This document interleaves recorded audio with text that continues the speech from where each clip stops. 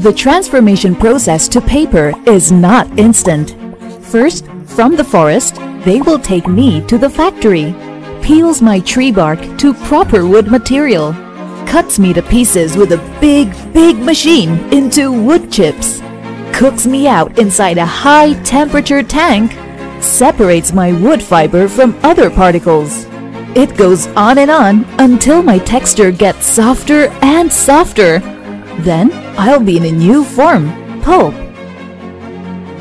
Next, I will get melted, squeezed, and pressed into a giant roll paper. We're almost finished. Stay with me. Stay with me through cutting and quality checking process. If I pass it, then I'm ready to be packed and shipped, travel around the world. Sounds cool, right?